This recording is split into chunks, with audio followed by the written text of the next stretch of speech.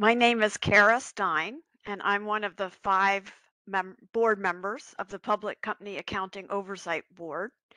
I'm joined this morning by all of my fellow board members, Chair Erica Williams, board members Dwayne Despartie, Christina Ho, and Tony Williams.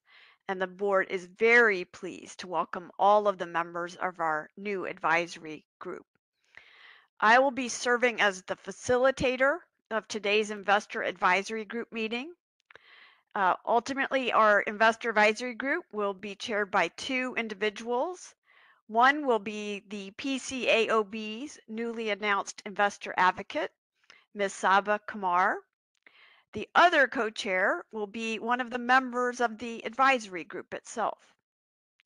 So it is my hope that we'll be able to land on a co-chair selection process by the end of today, and then the PCAOB will help the investor advisory group members implement it. To start out, I'm going to turn over the floor to Chair Williams and my fellow board members to make brief opening comments, and then I will resume facilitating the meeting at that point.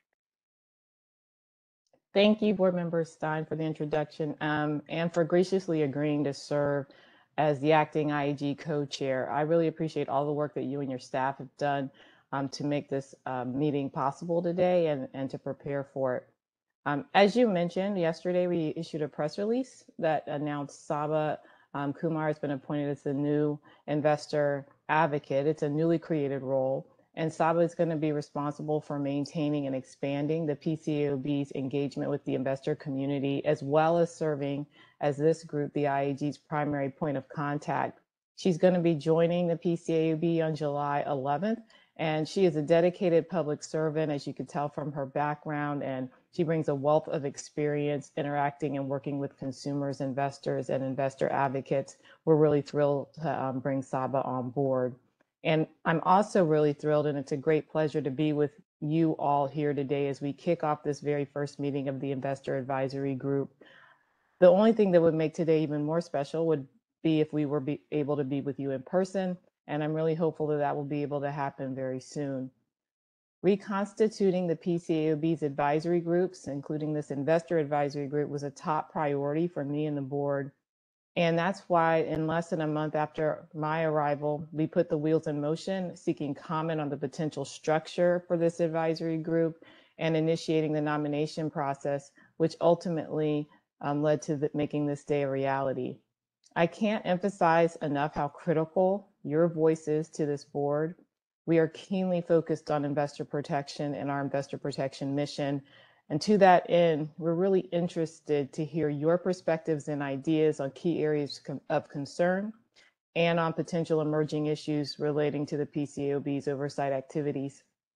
I look forward to working collaboratively with you in advancing the PCAOB's mission. You're an invaluable resource for us, and I really thank you for volunteering to be part of this group. In addition to my thanks to Board Member Stein and her staff, I also want to thank the other talented PCAOB staff members who assisted in preparing for today's meeting, including Kent Bonham and the members of his staff in external affairs. And then there are lots of other staff members you'll hear from today. And so just thanks to all of you for all of the work you've put in. Thanks, Kara.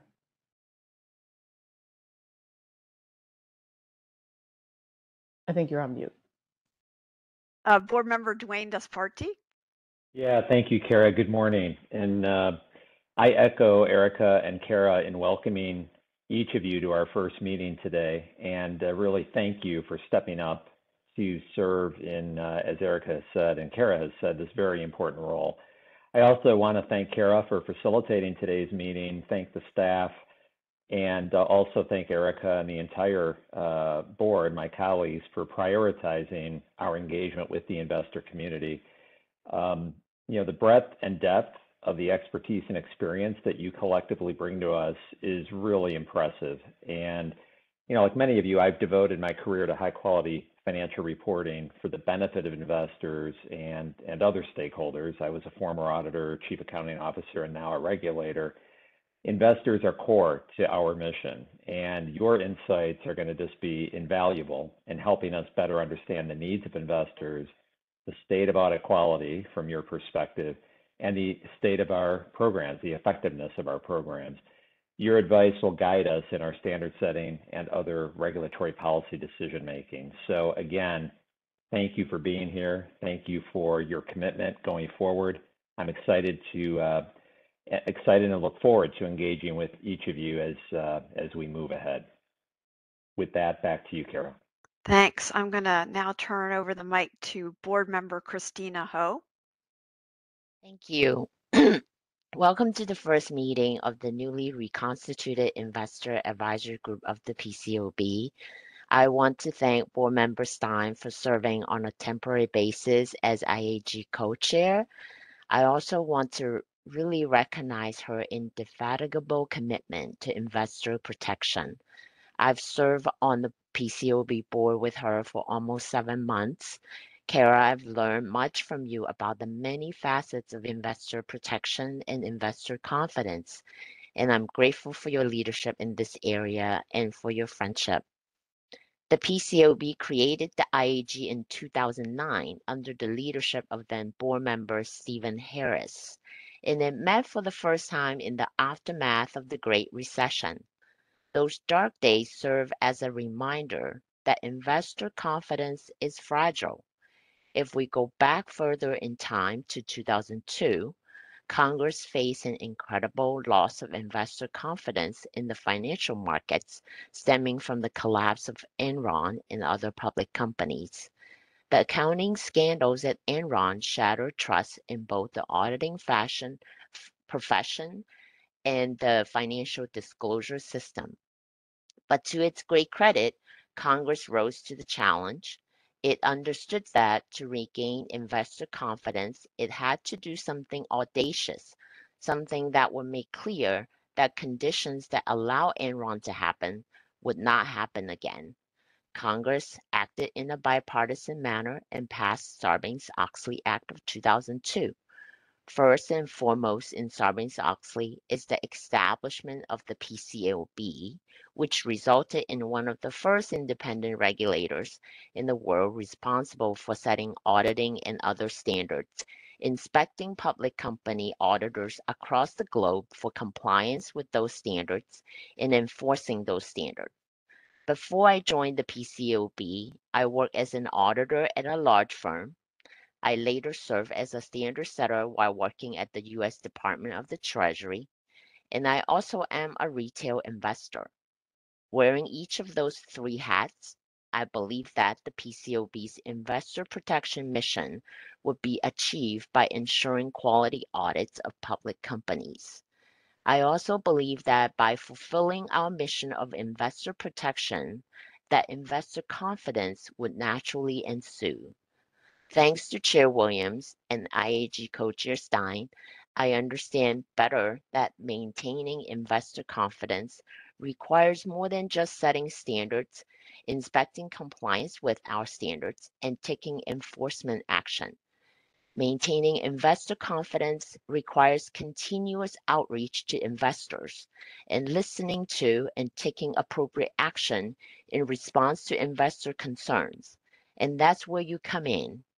Now, I have a keen interest in leveraging data and technology for the public good, and I have given a lot of thought to how to bolster investor and other stakeholder confidence in the PCAOB.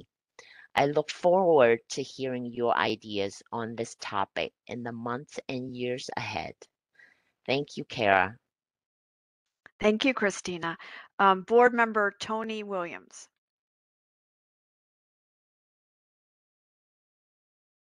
Tony, I think you're on mute. Good day to everyone, and good morning, and those in other time zones welcome you as well. I'm Tony Thompson, the newest board member, and I join my colleagues in thanking you for your willingness to serve U.S. investors in this important capacity. As I've shared in other venues, I'm a firm believer that the Investor Advocate Group deserves its own voice, space, and platform. Moreover, I believe the IAG is critical to PCAOB's ability to achieve its mission. Throughout my professional career, I have been steeped in the operations of large, multifaceted organizations. I've held various positions of responsibility, leading vast, complex, and fast-paced governance processes with many stakeholders. The common theme for all of the roles I've served was leading the charge in protecting the American public and sustaining a way of life. In each of these roles, I not only had to master the subject matter areas and policy implications of what these organizations did, but by necessity, I became a process guy. And as a process guy, I have come to understand that successful outcomes are dictated in large part by how an organization goes about systematically achieving its desired goals. More often than not, the best decisions are made by better, rigorous processes of gathering the views of all relevant stakeholders. Here at the PCAOB, the views of our investor stakeholders are key. Thus, the work of the IAG will be instrumental in helping the PCAOB fulfill its investor protection mandate. I look forward to your input today on our strategic plan and standard-setting agenda, as well as your ongoing engagement on ways to improve our programs and how to best accomplish our mandate to protect and serve investor interests. I close with a thank you to Board Member Stein and her staff. She's done a fabulous job getting us here today, as well as the staff in our Office of Chief Auditor, Office of General Counsel, and Office of External Affairs who have worked hard to plan this meeting today. Thank you all. Thank you, Tony. I'm going to keep my remarks short because ultimately the purpose of this meeting is to hear from you, investors. This is the beginning of that dialogue.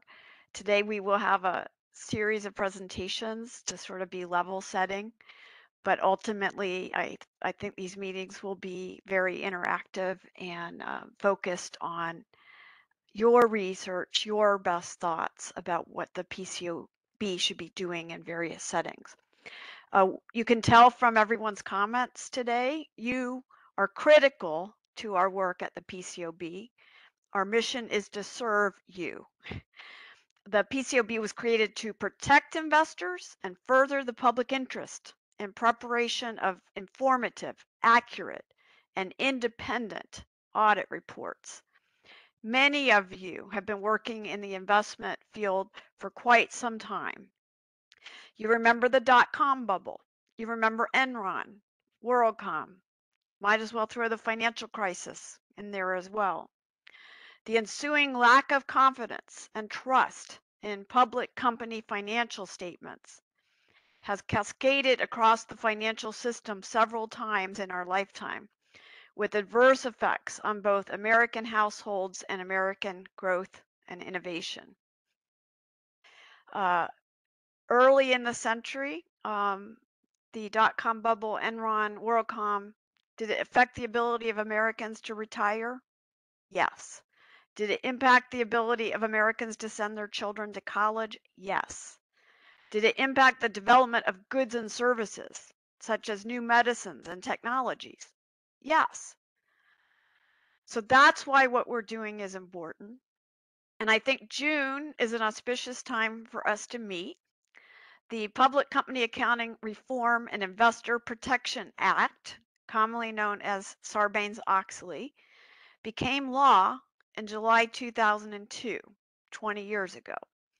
But June was the critical month. The bill passed out of the Senate Banking Committee with the unexpected support of 17 out of the 21 committee members in the middle of June. The collapse of WorldCom 2 weeks later basically swept opposition to its passage away. Later in July, the bill became law after nearly unanimous support from both the House of Representatives and the United States Senate. The Sarbanes-Oxley Act reminds auditors that their duty under the law is to serve, first, the interest of investors. It makes it clear that the PCAOB's core mission is investor protection. And this history reminds us that investor perspectives must inform the board's work. Simply put, investors are our customers. Some of the questions that face us 20 years after the passage of Sarbanes-Oxley still sound familiar. How can we further confidence in audit reports? Are auditors fit for purpose? How can investors judge the quality of the financial reports they receive? What information could help investors evaluate the audit? Other questions are newer, but no less important. In a world drowning in digital data, what role does the independent auditor have? What are the risks of increased use of electronic auditing combined with the reductions in the size of audit teams? Finally, I want to emphasize that this is your group. You will set the agenda.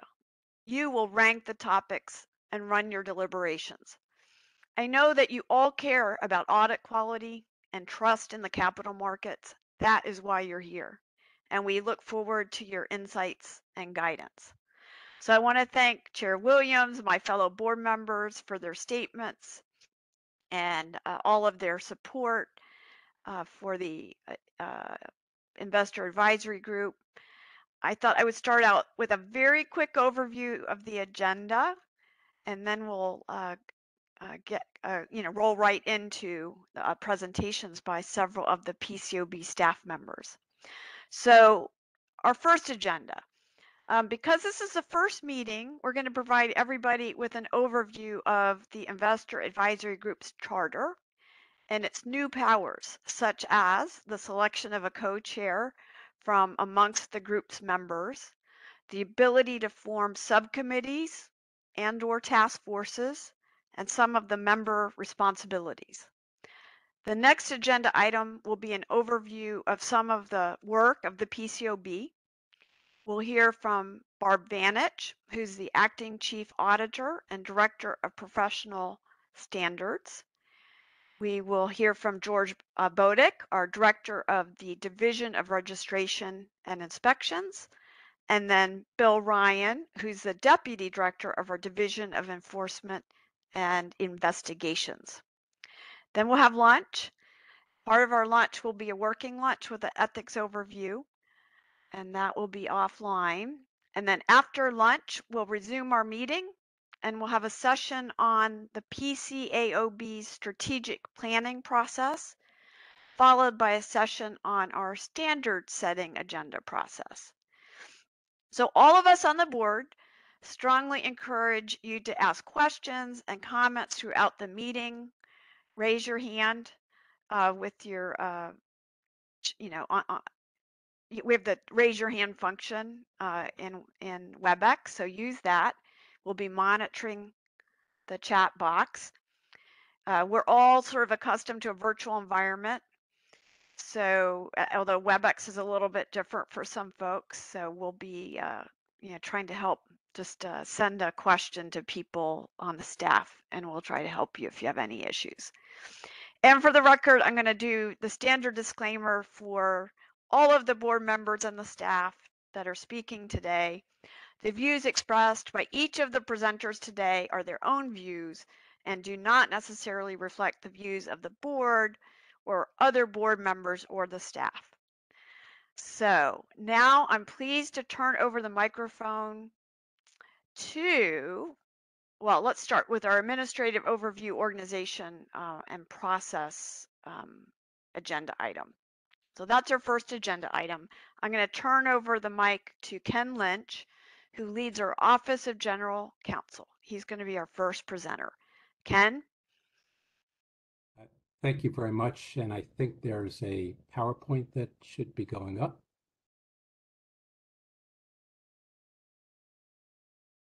Yes, Ken, it'll be up in just a moment. Okay. Thank you. Welcome and congratulations on your appointment to the PCAOB's new Investor Advisory Group. I'm Kenneth Lynch, General Counsel of the PCAOB, and I'm going to talk to you a little bit about some of the fine print, but I won't get into too much excruciating detail because the charter is available to all of you, and I'm sure you've all taken a look at it, but I encourage you to go to that as needed. The topics I'm going to cover today include statutory authority for the PCAOB advisory groups, PCAOB Rule 3700, and the IAG Charter. If we can move to slide 2. Under Section 103 of the Sarbanes-Oxley Act, the board shall convene advisory groups to make recommendations concerning auditing, quality control, ethics, independence, or other standards. And Section 101 of the Act empowers the board generally to perform such duties or functions as it determines necessary or appropriate to carry out its mission under the Act. And the DC Nonprofit Act, which is made applicable to the board by Sarbanes-Oxley, specifies that a nonprofit corporation may create or authorize the creation of one or more advisory committees whose members need not be directors. And that there are certain limitations on those, but that's where the authority comes from. Slide 3, PCAOB Rule 3700 governs the formation, composition, and role of advisory groups to assist the board in formulating new auditing and related professional practice standards for registered public accounting firms. PCAOB Rule 3700 also calls for certain ethical duties to apply to you all advisory group members. Slide 4. So we're to really the meat of it is the charter, the IAG charter, which was adopted by the board along with the charter of the new Standards and Emerging Issues Advisory Group, PCAG, was done at an open meeting on March 29. The charter has 18 sections addressing matters ranging from the IAG's function to the selection, qualification, and terms of service of members. There's information about the particulars about meetings, including like the one we're having here today. Several key features of the IAG charter, and as I mentioned, the charter is posted on the PCAOB's website, merit special emphasis at this inaugural meeting of the IAG. As I said earlier, please be sure to read and refer to the charter itself. And this briefing is not intended to be a comprehensive look at that charter, but more an overview to walk you through what I think are some of the key provisions. Slide 5. Sections 1 and 3 of the charter set forth the purpose and duties of the IAG, which are expressly tethered to the PCAOB's investor protection mission. The IAG's authority extends to providing the board with the views of investors and their advocates on the board's regulatory agenda, including the following: advising the board regarding matters related to the auditing profession of concern to investors, providing the board with investors' perspectives on current regulatory issues, and serving as a source of information, views, perspectives, and recommendations to the board on other matters regarding the PCAOB's oversight activities from, again, the point of view of investors. Determinations of any actions to be taken by the PCAOB and policy to be expressed within the board's authority on which the IAG provides advice shall be made solely by the board. And it's also worth noting that should the IAG not reach consensus, it may choose to provide the board with differing or a range of opinions. Slide 6. Sections 5, 6, 8, and 9 of the charter touch on certain ethics-related issues, and Beth Horton, the PCAOB's ethics officer, will address some of those matters with you separately. But notably, under Section 6 of the charter, membership is personal to the individual selected to serve, and members shall serve in their personal capacities, not as representatives of particular employers. And member duties and responsibilities, including attendance at the meetings may not be delegated to others.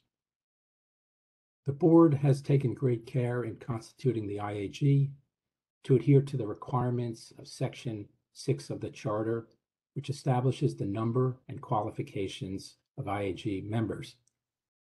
IAG members are divided into two cohorts with staggered terms to facilitate continuity. The May 9th, 2022 press release announcing your appointment specifies when your membership term will expire. Please note that the board retains authority in its sole and absolute discretion to remove any IAG member at any time for any reason, with or without cause. Section 6 of the Charter also expressly states that to enhance communications between the IAG and the SEAG, the board shall seek to have at least one SEAG member also serve on the IAG. Here we have multiple people: Jennifer Joe, Jeff Mahoney, Sandra Peters, and Lynn Turner have each been appointed to both advisory groups. Slide 7, please. Sections 10 through 12 of the Charter set forth certain parameters for leadership, setting of meeting agendas, and meetings themselves. As you all know, the board has appointed board member Stein, who shall not be an IAG member, as the board appointed acting co-chair of the IAG. The IAG is tasked to appoint the other co-chair, removable at the discretion of the IAG or the board from among its members. The IAG co-chairs are responsible for the IAG's carrying out of its meeting agendas. Those agendas shall be developed by the IAG co-chairs based on input from the board and IAG members. Slide 8, please. Section 12 of the Charter calls for the activities and meetings of the IAG generally to be public, such that there should be no expectation of privacy in connection with your participation, which we anticipate will be recorded, made publicly available, and preserved for posterity. The IAG shall hold at least 2 public meetings per calendar year, but may hold additional ad hoc public or non-public IAG meetings. Unless otherwise directed by the IAG co-chairs in consultation with the board, non-public meetings, including breakout or executive sessions, shall be closed to the public, but open to IAG members, observers, invited experts, board members, and PCAOB staff. And for purposes of quorum, a majority of IAG members shall constitute a quorum. Slide 9, please.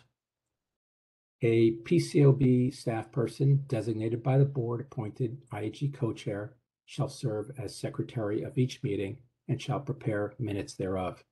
At today's meeting, Matt Golden, within my office, the Office of General Counsel, is serving as secretary and will be preparing minutes of this meeting. Non-public information, as defined in EC 9 of the PCAOB Ethics Code, may not be discussed at any public meeting of the IAG absent advanced board approval.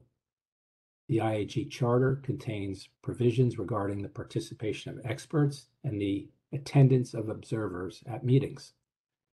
Section 15 of the IAG Charter calls for the provision of at least 2 weeks' notice for IAG meetings. Sections 16 and 17 of the Charter set forth particulars regarding voting and the procedural rules to apply during IAG meetings. Slide 10, please.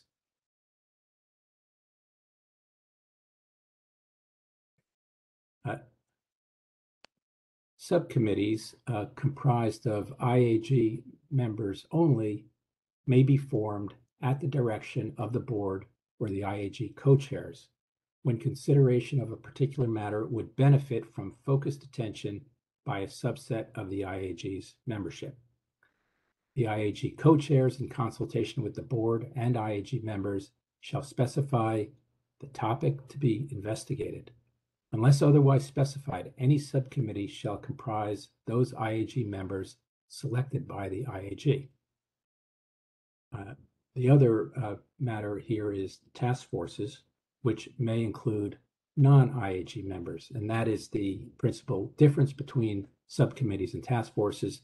Task forces may include people other than members and may be formed at the direction of the board or the IAG co-chairs when consideration of a particular matter would benefit from the regular participation of individuals who are not IAG members. The IAG co-chairs, in consultation with the board and IAG members, shall specify the topic to be investigated and the nature of any non-IAG member perspectives that the IAG desires to include in the task force. The IAG may recommend to the board participants who are non-IAG members. Appointments to a task force of non-IAG member participants, if any, shall be subject to approval of the board in its sole and absolute discretion. Unless otherwise specified, any task force shall comprise all IAG members who wish to be involved in carrying out a task. So thanks for your attention to the small print here. There's a lot more I could have gone into that I've purposely not gotten to, and welcome any questions that you might have.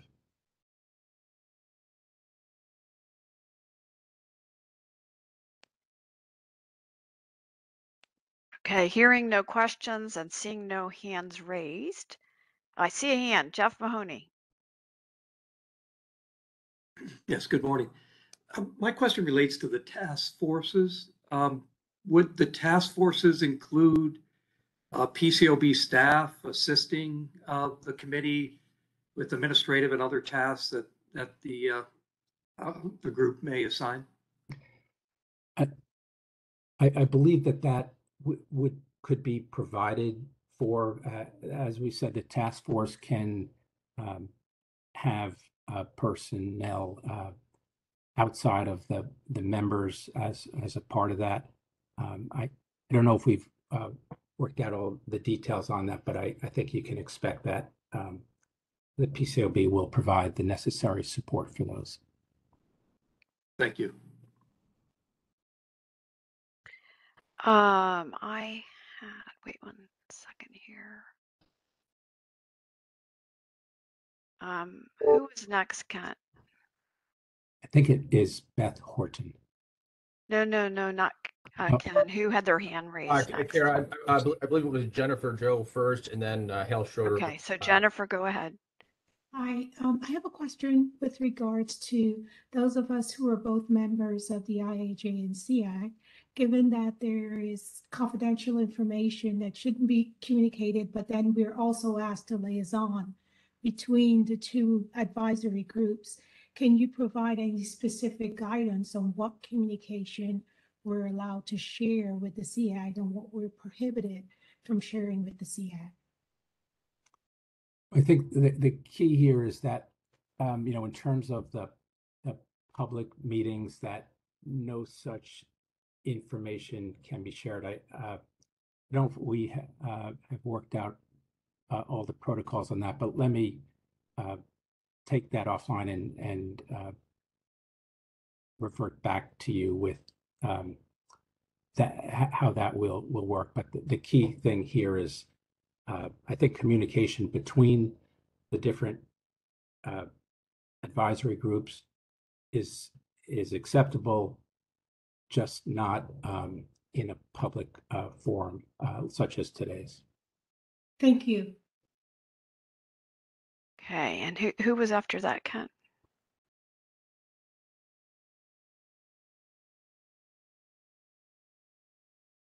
That would be Hal. Hal. Okay, Hal, go ahead. Thanks, Kara. Ken, could you expand a little bit on the slide where you talked about the group expressing its views and potential for opposing views? Is there a format? Is there a process To what extent will these views be codified, archived on the website? Could you just walk us through that and give us a little bit more detail? Sure, and I mean the point of this, of course, is in any group of this number of people, clearly there could be 2, 3, 4 different views that are important, and that the advisory group may wish to communicate to the board here. And so the board, the IAG can only provide those, what I'll say, other views to the extent that the IAG votes to pass those along. So it isn't automatically done, but assuming that the IAG votes to communicate those other views, then it would get those views would get passed along to the board in the same manner as all the other views together. I don't know if that answers your question. And are these views public? How are they made public? I don't believe that they would be public in the first instance. That would be up to the board as to whether to make those a matter of public record. Okay, and is there a process for the board considering? Is there a vote? How would that work? I think it would be up to the board. I don't know if we've worked through the details, but any release of information to the public has to be approved by the board in some fashion. Sometimes it's formal, Sure. Sometimes it's less formal. So yes, it would be something that would the entire board would need to consider and approve. Okay, maybe at a subsequent meeting we can talk a little bit more in detail as to what that process is. So we're all familiar with it. Yes. All right, thank you. You're welcome. Great. These are all great questions. And clearly we have a new charter. One of the, I think, underlying expectations is that we will be able to hear from all of you and that differing views are okay sometimes. So that's the spirit of how the charter was written. And we'll look forward to working through that with you as we go forward. So I see no more hands up on my screen for questions for Ken. I see one more, Lynn Turner.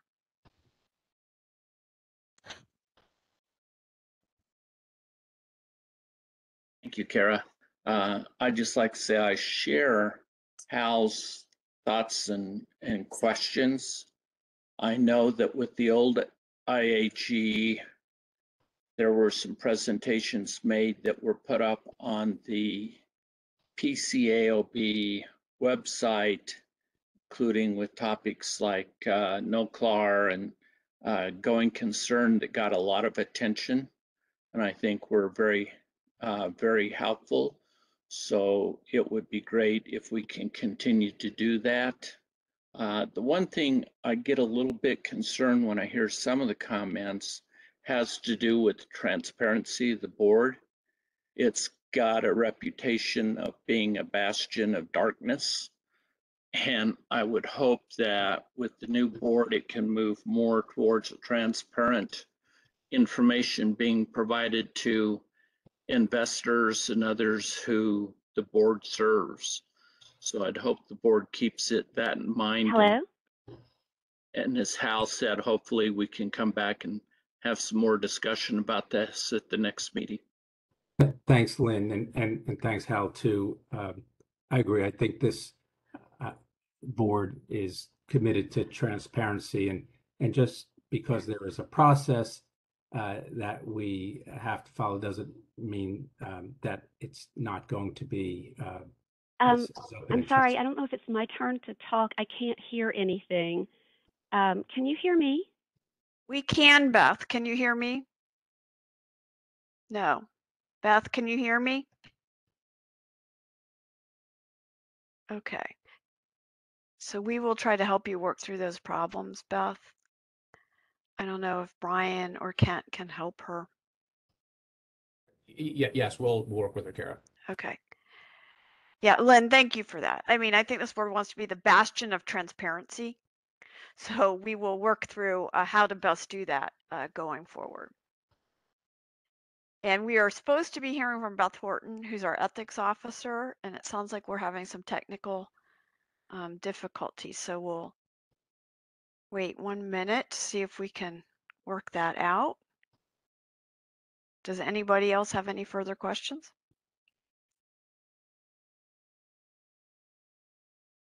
Okay. Beth, can you hear me? I don't think she can hear me. So my inclination, if we can't get this up and running I'm quickly. so sorry, everyone. I can't hear, but I'm going to go ahead and go on with the presentation. The only problem I may have are questions. As I'm not sure what's going on. I can't make the. I understand that you can hear me, but unfortunately, I can't hear you. So I will go ahead and step through my part of the presentation, and then if I can't get the sound on my end to work, I'm happy to answer any questions at this afternoon's session. If that works, I will just start with my part of the presentation. Good morning, everyone. Again, I'm sorry for the technical difficulty. This morning, I will be briefing you on the rules of the road for our newly selected members. I will briefly touch upon various articles in the IAJ Charter that impose specific duties and responsibilities on our members, beginning with Article 3. Under Article 3, if Ken has touched on some of these points, but I will just reiterate them briefly. You are expected to conduct your work with a view toward furthering the PCAOB's mission always. You need not, as Ken mentioned, reach a consensus on every issue, and you may choose to provide the board with a differing or range of opinions on each issue. No member of the group may be closely related to an employee or board member or commissioner, as the case may be, of the PCAOB or the SEC, although concurrent service on the IAG and one or more SEC advisory committees is permitted. There are a number of qualifications that are assigned to you as members. You must always exhibit the highest level of integrity and be mindful of the importance of the integrity of the board and its mission when carrying out your duties. You may be employed or otherwise affiliated with other organizations, but you must always act independently and not as a representative of any employer. Your duties and responsibilities, including attendance at meetings, may also not be delegated to others, as Ken also mentioned previously. Article 8 of the Charter imposes specific ethical standards to you as members. I will go over several of these later this afternoon, but I will also touch upon them here. You must always act in the public interest in connection with your participation in the IAG. You must assist the board and staff in avoiding any actual or perceived conflicts of interest by refraining from improperly using your position to influence board members or board staff on matters directly affecting you or your employer, business partners, or clients. You must recuse or withdraw from the consideration of any matter that would directly affect you, your employer, business partners, or clients. And if recusal or withdrawal is not practical, you would be required to resign. It's important to note that any matter that affects your employer, your business partners, or your clients to the same degree as other similarly situated organizations or individuals, that does not constitute a direct effect, and so that would not require recusal on your part. You must keep any information that has not been released, announced, or otherwise made publicly available by the PCAOB confidential. This is what Ken just touched on with regard to EC9, and we will talk about that a little bit more in depth this afternoon. You must include a disclaimer with any publication or public statement concerning your work for the PCAOB or the IAG, noting that the views expressed are your own and do not necessarily reflect the views of the board, its members or staff, the IAG, or its members. You must devote an adequate amount of time to consideration of matters, including free meeting materials, and regularly attending and actively participating at meetings. You must comply with Ethics Code Sections EC 3, 8, 9, and 10, or equivalent provisions in the event that the PCAOB's Ethics Code is amended, as well as PCAOB Rules 3700D and E. As you are already aware, you were required to execute an ethics agreement indicating your consent to be bound by those provisions and to certify compliance on an annual basis. You will continue to be bound by the relevant ethics rules and ethics agreements once your terms have ended, specifically those related to the confidentiality of information.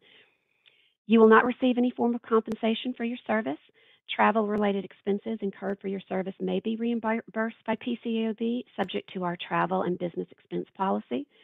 IAG meetings, while the activities and meetings will generally be public, non-public information, obviously we reiterate this quite a bit, may not be discussed at any public meeting without advanced board approval.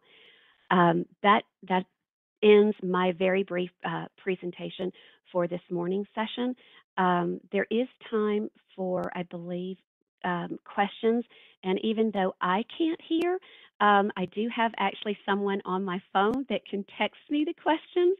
So if you do have one, you can raise your hand and I can either answer them now with a slight delay as she texts me the question, or we can address your questions this afternoon.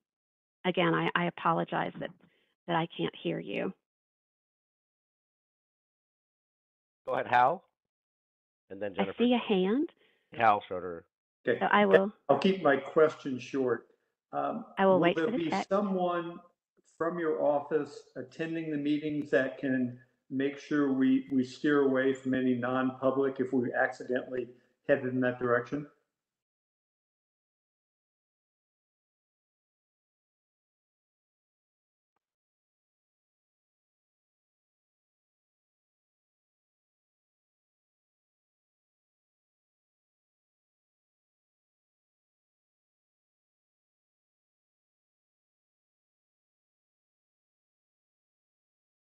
I think the question is, will someone attend meetings to help make sure we steer away from discussing non-public information? I have not been made aware of who will be attending the meetings. It's not my understanding that someone from either myself or Michelle Lee will be attending the individual meetings, but I believe PCAOB board staff would be able to answer those questions during your meetings. Our staff is well versed in EC9, and I can also help you prior to any meeting. If you have any questions, you can always reach out at any time to either myself or to Michelle Lee, and we can describe what would be considered non-public and what you would need to veer away from. Really, it's anything, to make it a quick short answer of this, it's anything that has not been released to the public. This is a much greater or broader standard than what most people have an understanding of when it comes to confidentiality of information. Most people think of it as business confidential, or if you've been in the government, secret, top secret. This is broader than that. It's anything that the board has not made available to the public. So a good rule of thumb for this type of issue is, if you have not seen this in the public domain at some point, then you should consider it non-public and ask the question if it can be released, because it is something as simple as, in our own ethics training, I will tell people that if one of our board members happened to be attending a meeting, or speaking at an event, and we hadn't released that to the public, that would be covered by EC9, which seems a bit ridiculous, but that's the extent of the provision. And so I would look at it through that lens. Thanks, Beth. Jennifer. Thank you, Beth, for your remarks. I wanted some clarification. Are there any other questions? I don't see hands popping up. Yeah. Oh, yes, I do. Okay. So I'll show my hand visually as well.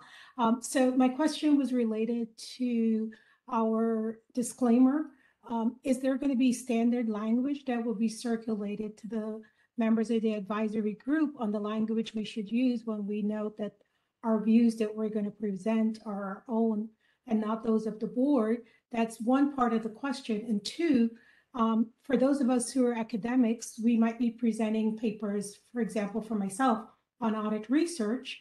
And so are we going to be required at every academic presentation to make that disclosure? Just would like some clarification on that. I believe the question relates to disclaimers, and yes, we can provide you language that you can use. And for those of you that are academics, if you, it's dependent upon whether the information that you are, that, you know, is included in the writing is PCAOB specific or, you know, IAG specific. In those instances, you would be expected to use a disclaimer. It's very generic. It's something, I believe even Kara started the meeting with one that is very similar, and it's just a statement that the views expressed therein are the author's views alone and do not necessarily reflect the views of any employer. Or if you were writing specifically about a PCAOB or an IAG matter, we may ask you to make it a little bit more specific that the views do not necessarily reflect the views of the board or of the IAG.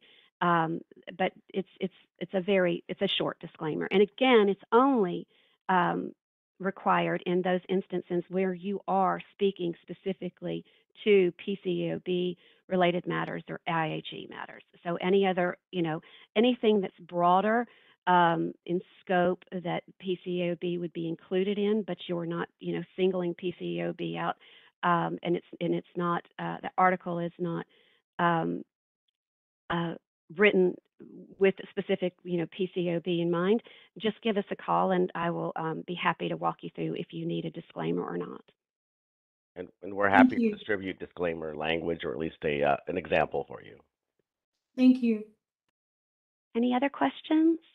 And again, I'm happy to answer more of these this afternoon. We'll have a bit of time to answer questions again, and hopefully by that point I will have sound and will not have to go through the texting. But I appreciate your patience, and thank you for giving me time this morning.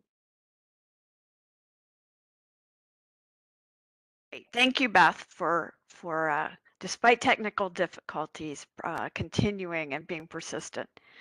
So our next agenda item is an overview of 3 of the divisions at the PCAOB's work.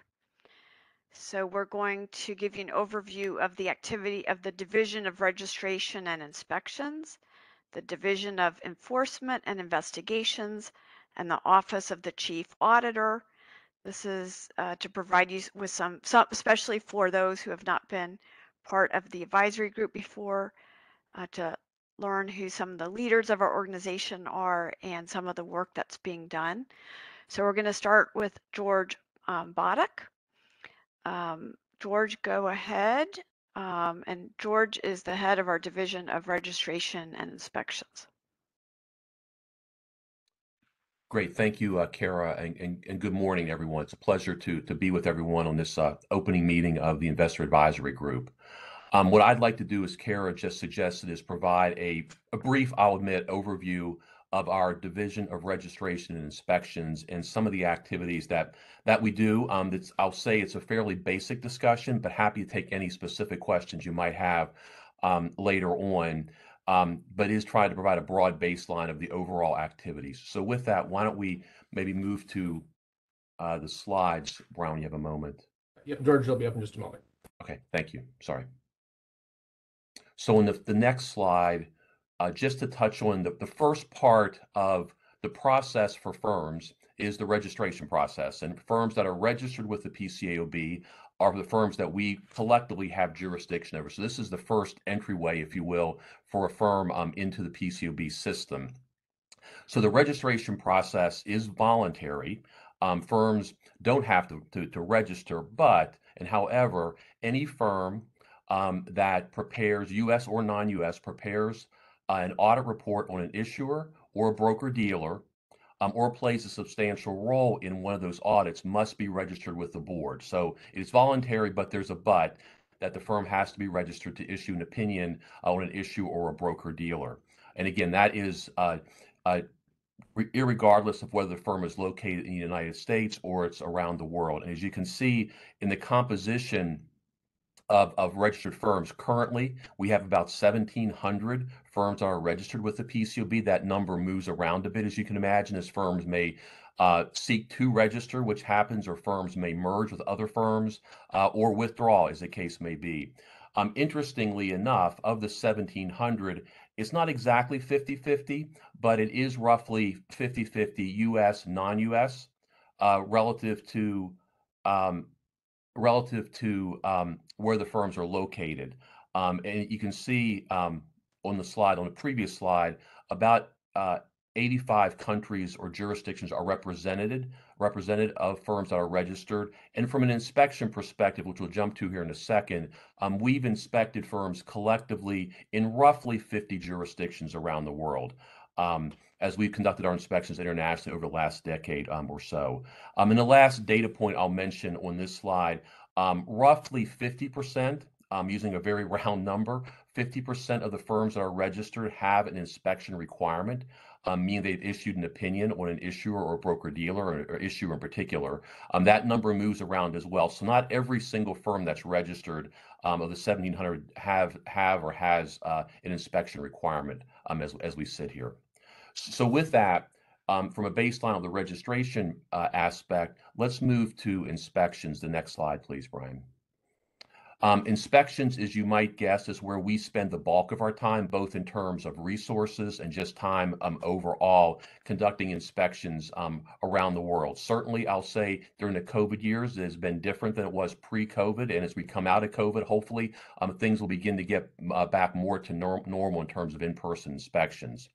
But simply put, as a baseline, the Sarbanes-Oxley Act, as well as the PCAOB rules, require a continuing program of inspections to assess the degree of compliance of each registered firm and associated person of that firm with the applicable laws, the rules, professional standards in the firm's quality system, as well as the audits that we inspect. So essentially, we're inspecting the firm's compliance with all the applicable rules and guidance by the PCAOB, the SEC, or the firm's own internal guidance, if you will. The purpose of an inspection, simply put, is to accurately assess, drive improvement in, and communicate audit quality, which will be through our inspection reports on a primary basis. There is a frequency aspect to our inspections. Firms that issue over 100 opinions in a calendar year, so over 100 opinions, are required to be inspected annually. We call those annual firms. And then firms that issue 100 or fewer opinions are required to be inspected at least once in a triennial cycle. Now, they could be inspected more frequently, but they require to be inspected at least once in a 3-year cycle. And we call those firms triennially inspected firms as a generic phrase, annual and triennial. Currently, all the annually inspected firms are U.S. based. We do not have any annually inspected firms outside the U.S., even though there's some very large firms, but they don't have a large number of U.S. issuers outside the U.S. There are right now 14 annually inspected firms. That number definitely moves. Some firms move up or down below or above the 100. And that could be through acquisition of issuers. It could be through mergers that firms have moved above the 100 threshold. So right now it's 14. And on a broad basis, we conduct roughly 200 inspections a year. That includes issuers and brokers and dealers. Again, that number will shift based on the triennial cycle in the U.S. and outside the U.S. But that's kind of roughly in terms of where the bulk of our resources within the division, our focus is on our actual inspections, again, whether it's U.S. or non-U.S., annual or triennial. As part of the inspection, just one particular point, the board and the staff, our expectations, the firms will make available the firm personnel, whether it's QC related or it's engagement specific, as well as all the firm's work papers or other relevant information to support the firm's audit. On the next slide, we'll go a little deeper into the elements of an inspection. So you might say, well, gosh, what is an inspection and does it vary? Well, there are two components that are consistent across all of our inspections, whether it's a US Big Four firm or it's a small firm with maybe two partners and one issuer. And each firm inspection will include a review of the firm's system of quality control, as well as a selection of individual audits to inspect.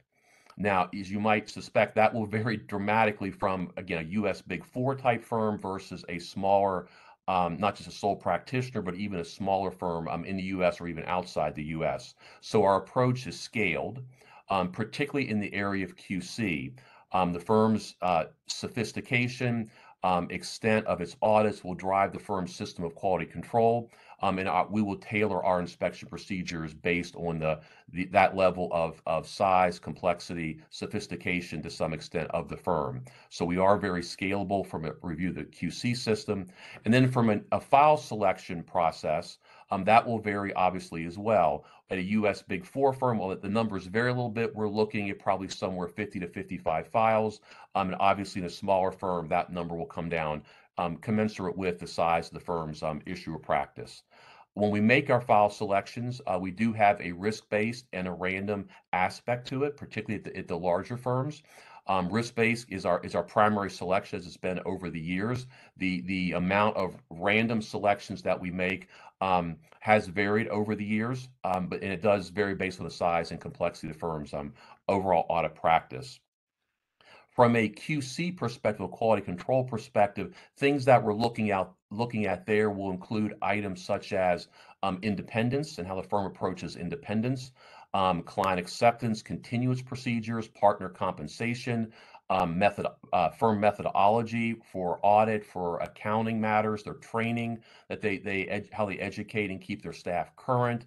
We'll look at their internal inspection or internal review program, their monitoring of that, how they make their corrections or adjustments based on those deficiencies that they might identify through that process as well. And those are just a few that the items that we spend time on. There are other items that we also look at as part of our review the system of quality control. The output of the inspection process is the inspection report. But before we get to the inspection report, if we do our inspectors identify deficiencies or findings, if you will, either in the QC area or more particularly in the audits that we review, we will communicate those deficiencies through a process that we call the comment form process. So we have a standard document, essentially what we call the comment form, which will summarize the issue that we've identified. It'll provide background, and then it will allow the firm the opportunity to respond to the comment form and either say they agree or disagree. If they disagree, here's the reasons that they disagree. That response is not required. It's certainly something that we encourage firms to do, to provide their perspectives, their views on our observations. And most firms do respond to the comment form, whether they agree or disagree. And then we'll also ask firms as part of that, what remedial actions are they going to take to address the observation that we've identified, or we believe that we've identified in terms of non-compliance. So the comment form will kind of start the process going through and up to the inspection report. So Brian, if we can go to the next slide, please. So the next couple slides want to provide just a broad overview of our inspection reports. Again, this is the output of the process that ultimately goes to the board from the staff for the board's review and approval or comment. The inspection reports for the annually inspected firms have an executive summary, and this version of the report, template I'll call it, is new a couple years ago. We spent a lot of time a few years ago to come up with and revamp and revise our inspection report, to not just try to streamline it and make it a bit more user-friendly, but also to provide other data points, trend lines, and some graphs that we think makes it more informative and more useful to investors and other stakeholders that are looking at our reports. So the annual reports I mentioned have an executive summary. We do focus obviously on the current year inspection activities and results. With that, we do provide the prior 2 years, if it's applicable, of inspection history. So a reviewer and a reader of 1 year's report can see, is the firm improving? Are comments up, comments down? What we've looked at through those prior years to give some broader context to what it all might mean as one looks at an inspection report. The inspection reports, I'll quickly say, have two key parts to them. What we would refer to as part one and then part two. Part one is what's public on our website, which by and large relates to the underlying audit deficiencies for the file selections. And then part two reflects observations we may have in the firm's system of quality control, which the firm has the ability to remediate to the board's satisfaction, and they would not become public. So there are two key parts to our reports. And again, that's applicable to all firms that we inspect and issue reports. Broker-dealer programs are a little bit different. I'll touch on that here in a few moments. Brian, if you go to the next slide, please. So as I mentioned, the part one, the part two are the two main parts of our reports. Part one of our report in the current format has a part 1A and a part 1B. Part 1B was new a few years ago, which I personally was very excited about because I think it provides additional transparency and perspectives to the public that didn't exist previously. Part 1A, which I'll call the primary part, if you will, because this has been consistent over the years. Part 1A are deficiencies that we believe rise to the level such that the firm, at the time it issued its opinion, did not obtain sufficient appropriate audit evidence to support the opinion, as well as potentially the ICFR, internal controls over financial reporting. So that would say the firm conceptually should not have issued its opinion when it did because their work was not performed or sufficiently performed. That's part 1A. And in the version of the report, we do have categorization, categorized part 1A findings into three different categories to try to give some, again, further context perspective. Part 1B are items that are not part 1A, but they relate to instances of non-compliance with PCAOB standards or rules. Things that are commonly in part 1B are CAM, critical audit matter observations, maybe communications to the audit committee that should have occurred. Things like that are part 1B. And as I mentioned, part two of our inspection report relates to quality control. These are items that are criticisms or potential defects in the firm's system of quality control. And again, they would not be made public until after the firm has had an opportunity to remediate those observations. Part three, which is only in triennial firm reports, which is also non-public, that relates to other matters. Independence items may pop up in part 1.3 as one example. And then Appendix A is where the firm has the opportunity to respond to the draft inspection report. So the staff will provide the firm what we call a draft report for them to review and then to provide the comment. And they can have a public comment as well as a non-public response as well. And then on the next slide, just quickly in terms of our process. Brian, if we could, thank you. Our process to issue the final report. So after the draft has been submitted to the firm has 30 days to respond to the draft report if it so chooses. The staff, we will review the firm's draft report very, very carefully, their response. If they have a response where they disagree, we'll go through a very thorough review, we like to think, at a staff level. That may involve discussions with our chief auditor. It will definitely involve discussions with our Office of General Counsel to make sure we are all still comfortable with the observations in the report. Once that's happened, the report will be made available for the board for their review and consideration for approval. Assuming the board approves the report, they may have questions, but assuming the board approves the report, then the final report will be issued to the firm. Copies of the final report will go to a number of other parties. These may include non-U.S. regulators to the extent we have protocol agreements, and this will be the full report, public and non-public. The SEC, the Securities and Exchange Commission, will receive the full report, as well as state regulatory authorities where the firm is located and licensed domestically would also receive the full report. Now, once the full report is issued, the next phase of the inspection process is remediation. And that triggers the 12 months where the firm has 12 months to review and remediate the firm's quality control observations that are included in part 2 of the report. And as you can see on this slide, as I mentioned, there's a 12-month period. Our staff that are focused on remediation will engage with the firms. We're certainly encouraging firms to respond as timely as they can, not wait to month 11 to give us a submission, but to engage ideally within the first 30 or 60 days with the staff as they're thinking about, the firm is thinking about what the root causes are, thinking about what remedial actions the firm is taking, whether it's training, methodology, new programs they may be putting in place or new initiatives to try to remediate and prevent the observations from occurring in the future. We will interact with the firm extensively during that period. The guidance that the board has and staff have published around remediation to try to give some color to what the process is are really two documents of substance. One is in 2006, the board issued information around the remediation process. And then in 2013, the staff provided guidance and criteria in terms of how we think about remediation, thinking about the firm's remedial actions and whether they're substantive, whether they're material changes, the relevancy, how we think about the design of the activities, the initiatives, how it was implemented and how it was executed, and the overall effectiveness. So we have 5 criteria that we've articulated in the 2013 guidance, again, to give some context as firms think about remediation.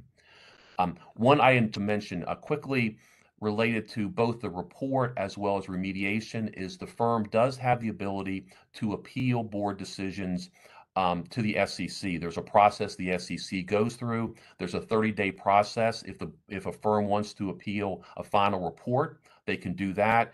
And if they want to appeal a board determination, a negative determination or remediation, a firm can also do that. So we will by and large wait for 30 days before a report is published on our website for the appeals process to be known, as well as for any remediation determinations before the part 2 will be exposed on our website to ensure that the firm is not appealing those board actions.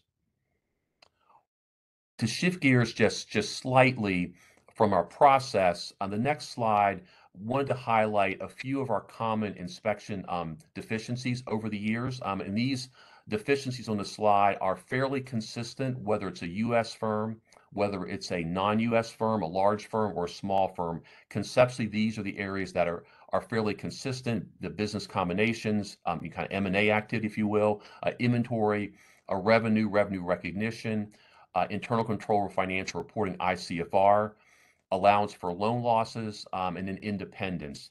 And when one takes a step back and looks at these, independence is a little different, but the others, generally speaking, these topics involve complex areas, complex judgments, use of estimates, so very challenging areas, typically for the auditor to audit and to focus on. So that is where we do have our findings. Again, it's fairly consistent over recent years, as well as the size, nature, and location of the firms. That doesn't seem to drive a different answer. And then the last slide to touch on is the broker-dealer program and broker-dealer inspections. This is our newest program.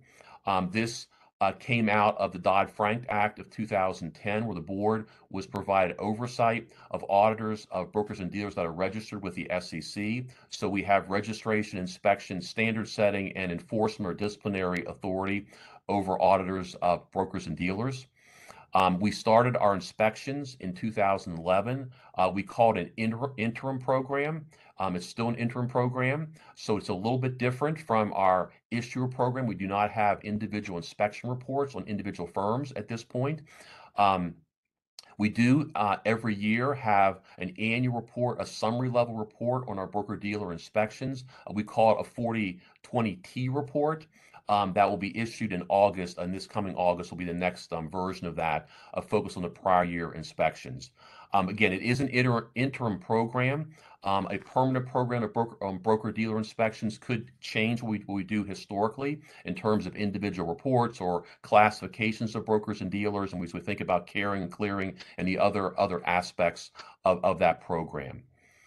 So with that, let me pause and happy to take any questions anyone may have. Thank you. think Hal has a question. And then Lynn. Thanks, George.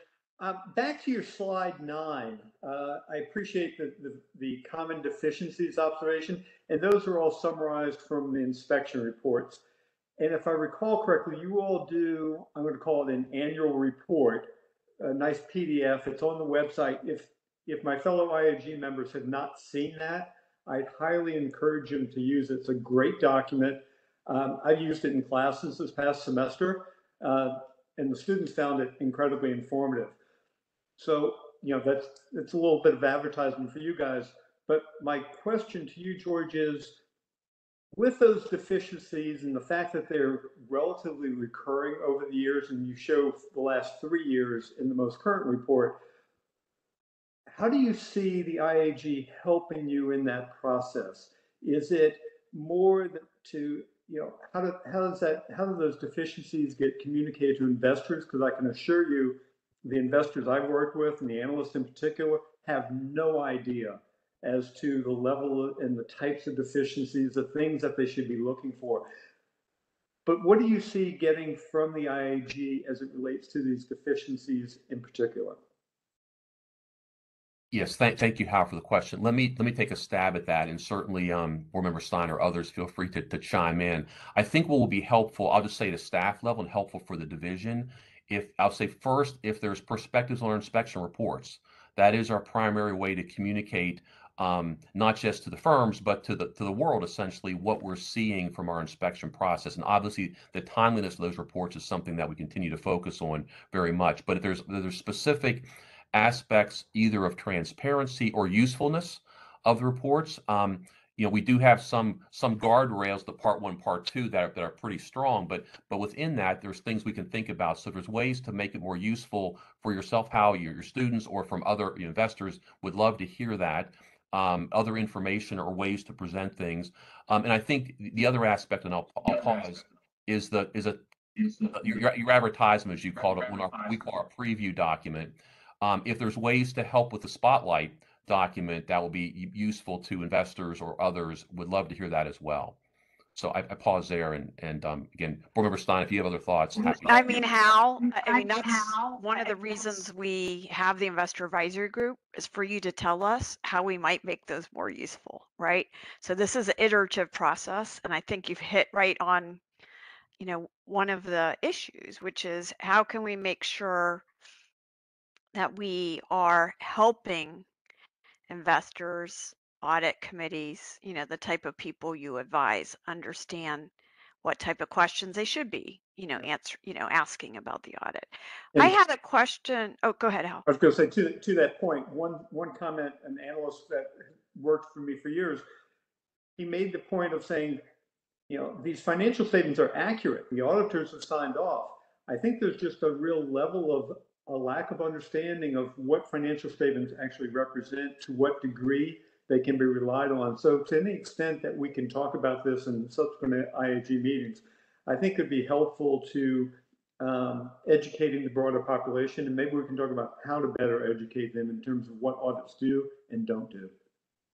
I think that's a great idea.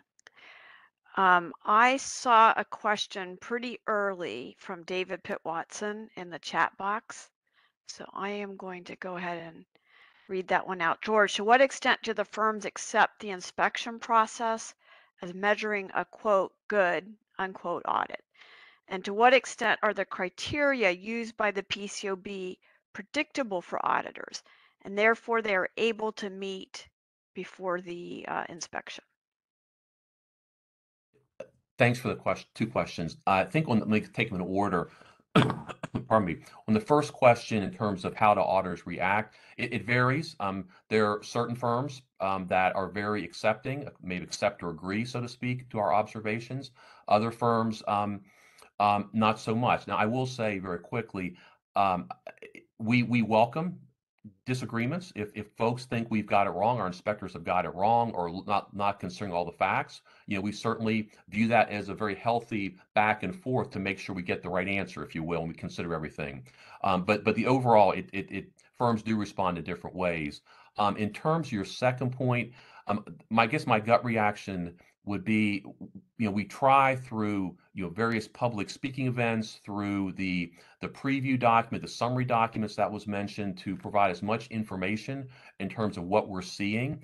One of the things that we started doing is good practices to help firms, if firms, particularly the smaller firms, if they're not sure how to do something or address something. If we're seeing, again, quote, a good practice, very judgmental, I'll admit, not a best practice, but a good practice, we think that is helpful for firms to see that if they're not aware of what other firms are doing in a broad sense to help them improve their audit quality. So we try to be, I'll say, as helpful, if you will, as we can as a regulator to drive and improve overall audit quality across all firms.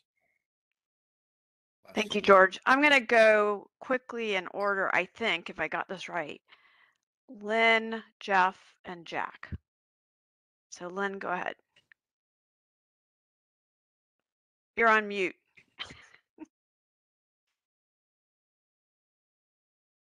Morning, George. Back to your page 9. On these deficiencies, I looked at them and then compared them back to the board's new agenda, and really don't see any of these common deficiencies on the board's agenda. And especially independence. And my question is, are these common deficiencies, in your opinion, a performance deficiency or a deficiency in a standard? And then I got a question for you about transparency, but that's the first question. I'm happy to jump in and give my perspective on it. I think, Lynn, I'll say this in a broad statement. Our observations we typically see probably fall more closely aligned with an execution issue as opposed to there's a clear deficiency in a standard. And it's how the auditor's applying that auditing standard relative to the set of facts in maybe a very complex area, very judgmental area. Are they utilizing professional skepticism is something that we do see and kind of question. Are they considering all the facts relative to qualitative components of an allowance for loan loss or other estimates? So I would say broad brush, they tend to fall more in that category, not exclusively, I will admit, but tend to fall more in that category on the execution side, as opposed to where one would say, aha, this needs to be fixed. Now, having said that, I can think of instances in other areas and some areas on this list that we could say that and think about, well, gosh, if the standard were tweaked a little bit left or right or up or down, it will be more clear, not just for the auditors, but for other, uses the financial statements, what the auditor did. But by and large, I think it falls more closely in the execution phase. Would that include with respect to independence? Well, I think my 2 cents on the independence. I think there is an aspect of just compliance with the current standards, but I think there's probably other ways more, and I'll defer here to others at the board on this point about ways to heighten or increase the requirements around independence that might drive different issues, if you will, and maybe quality around the audit. In deferring to the board, Lynn, we're open to your best ideas, right, on how to improve things going forward. I will also note that the ethics and independence standards are on the midterm agenda. Which is excellent, Erica. Thank you. George, just one last question then on transparency. You mentioned at the beginning that your inspection reports can be useful for investors. The one concern that has been expressed, though, time and time again for many years is that the inspection reports are only useful if you know the name of the company that's being inspected. Otherwise, it's not useful at all. And investors just don't invest more portfolio managers don't have time to run around trying to figure out which company it is. They're already busy people already. Have you considered how to make that more transparent so the information actually becomes useful to investors, given the charge in SOX is to protect investors, and yet it's not really doing it unless you give them the name of those companies. And while SOX prohibits disclosure on enforcement actions, it clearly doesn't do that on inspections, other than the part 2.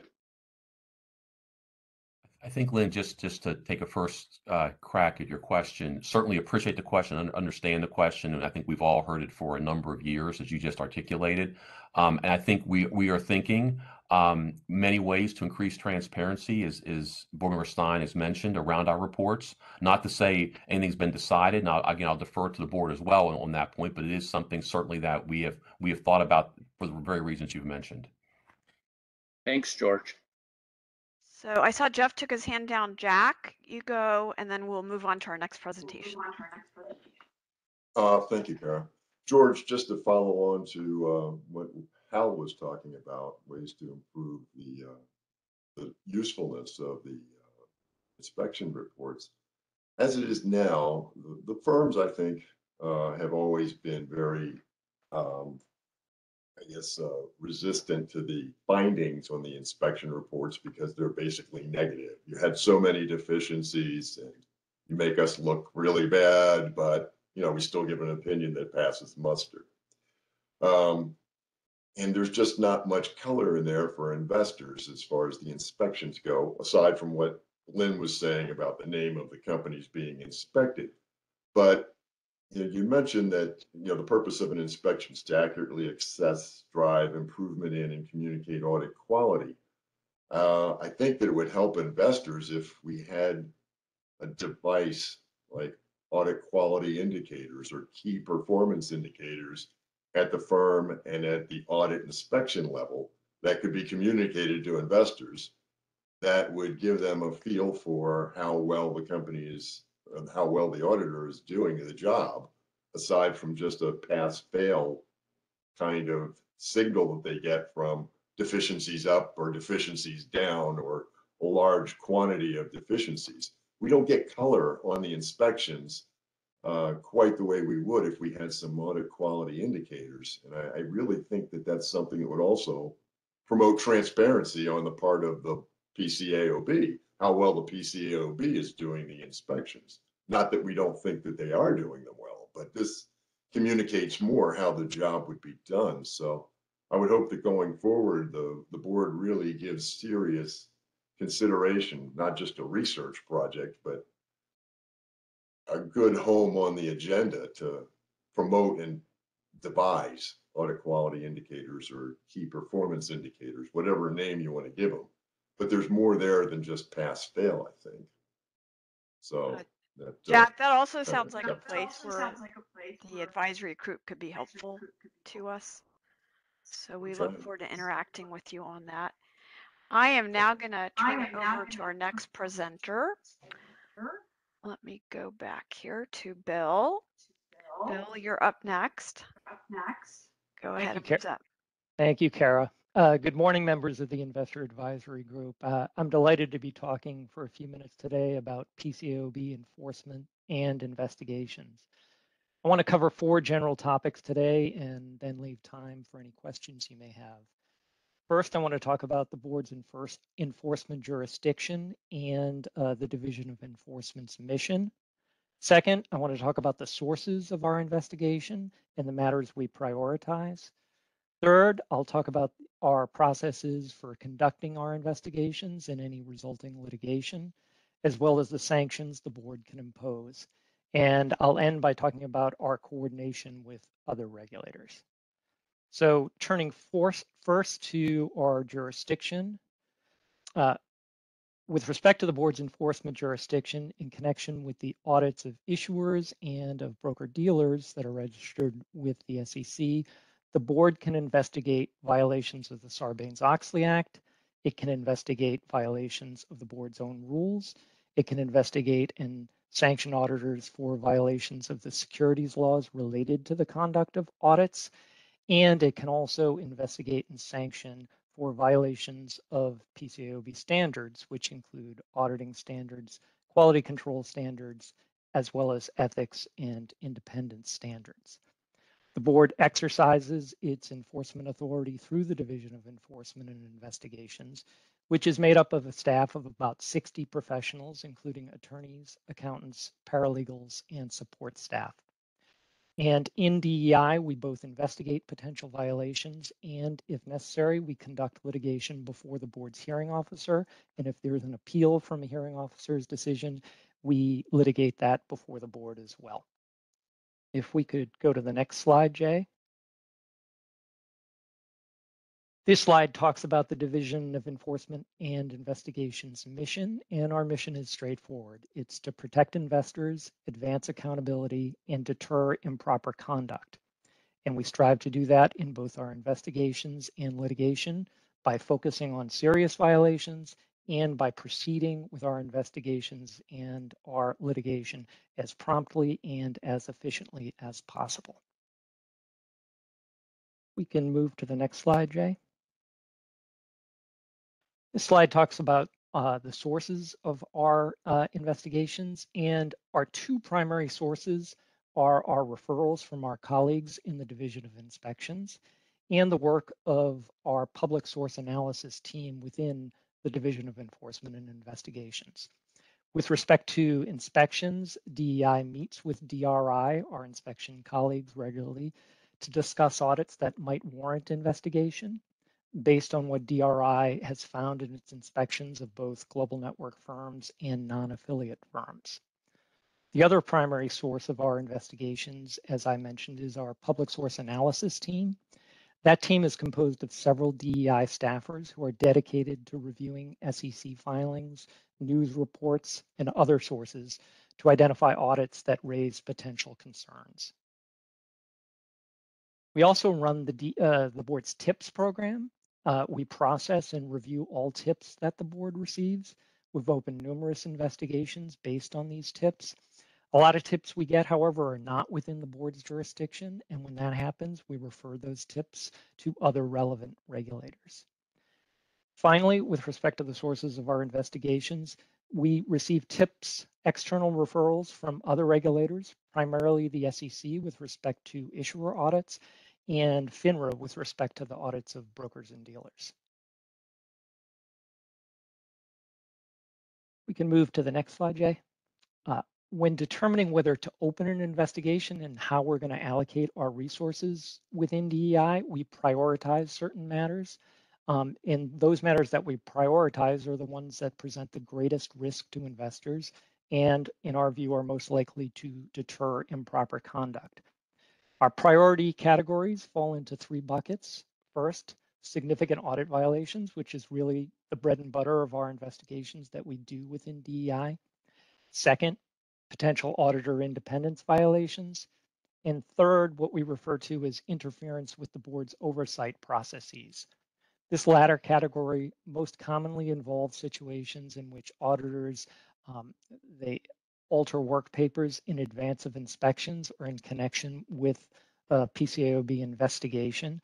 Unfortunately, the board has seen this conduct time and again. Its very first enforcement order related to improper alteration of work papers and interference with one of our inspections, and we continue to see this today. So those are our priority categories. Starting with this slide and the next few slides, I'd like to discuss our processes for conducting our investigations. Our investigative portfolio within DEI consists of both informal inquiries and formal investigations. Essentially, all matters start as informal inquiries.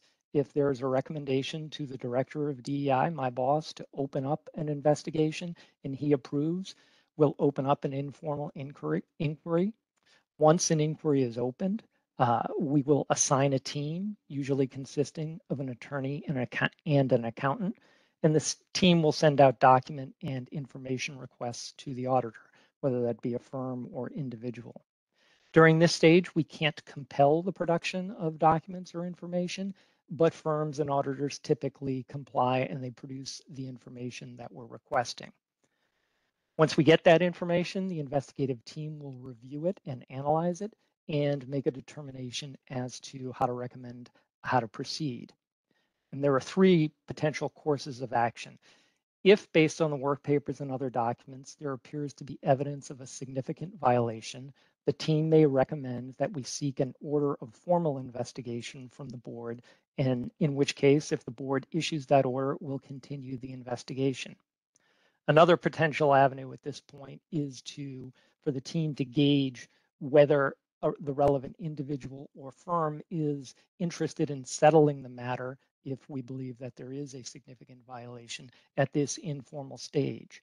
If so, and we think the settlement terms being offered are acceptable, we'll recommend that the board issue a settled disciplinary order, which will result in a public order that's put on our website that describes the misconduct and the sanctions. Finally, the third alternative at this stage, if there doesn't appear to be a significant violation, the investigative team will recommend closing the matter. We can go to the next slide. So this slide talks about the first alternative I mentioned, which is if the team sees a potentially significant violation and recommends that the board issue an order of formal investigation, and the board agrees and issues that order, we will then within DEI have the authority to compel the production of documents and information, and also to compel testimony from the relevant firm or the individual auditor. And so we will typically do that. We'll both issue what we call accounting board demands that demand additional documents and information, and we'll take testimony from the individuals with the relevant information. After collecting that additional evidence, we'll be at a decision point again. And at that point, we will again determine whether to proceed with the investigation or not. If we do, the matter can go one or two routes. If we recommend that the board issue a settled disciplinary, well, let me back up. The two routes are the individual or firm can offer to settle the matter, at which point, if we believe that the sanctions are acceptable, we will make a recommendation to the board to issue a settled disciplinary order. Alternatively, the individual or firm, if we believe that there has been a serious violation and we think that there should be charges against the individual or firm, and the firm does not wish to settle, then we would go into litigation if the board agrees. Finally, another alternative is if we assess the evidence and do not believe, having collected that additional evidence, that there is a significant violation, we can recommend closing the matter.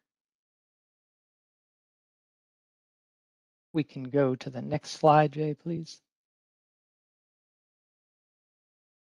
So if we recommend a settled or litigated disciplinary order, the sanctions available are provided in both the Sarbanes-Oxley Act and the board's rules, and there are an array of potential sanctions.